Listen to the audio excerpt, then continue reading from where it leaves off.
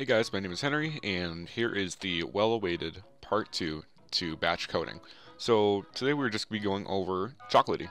So Chocolatey is a basically apt-get type software for Windows. So I'm just going to go over the installation of Chocolatey. So Chocolatey can be used to install programs that are useful, like CC Cleaner, Malwarebytes, Avast, or if you use some other trash antivirus software. So to get started, it's really easy. All you do is copy this under the chocolatey.org /install. Then you're going to go over to CMD, right click this, and then hit Run as Administrator.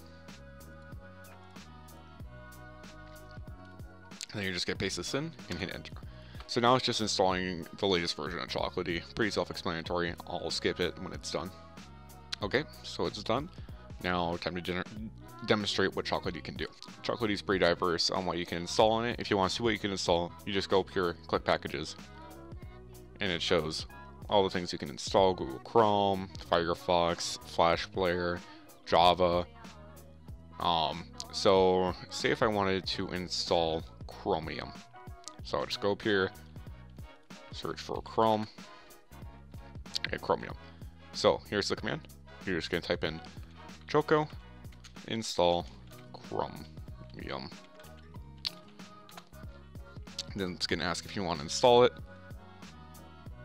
Okay, that was weird. For some reason, the Chromium package was broken. So once I'm just going to do Flash Player, for example. You just do choco install Flash Player ActiveX for Adobe Flash Player ActiveX. And then it's going to ask, do you want to run the script? And you're just going to type in Y.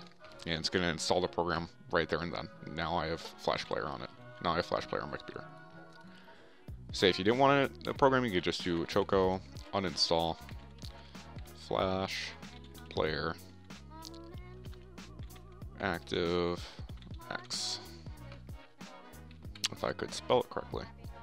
There you go. Now it's going to ask if I want to uninstall the package. And then you're just going to click yes through that.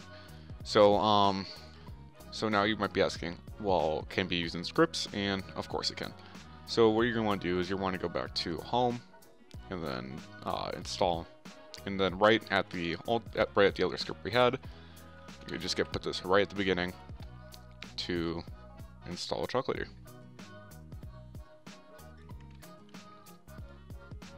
There you go. Now when you run the script, it will install Chocolatey and get it ready. So now say if you wanted it to install Malwarebytes, you just do rem choco install, and then you're going to want to look up what the package name is for Malwarebytes, which is just Malwarebytes, so it's simple enough. And then you're going to do -y. So with the -y, that means it just automatically, that means you don't have to do anything. It automatically accepts the licenses and agreements. So that's just a quick tutorial on how to use Chocolatey. It can be used, it's mainly used just to install programs. It can't uninstall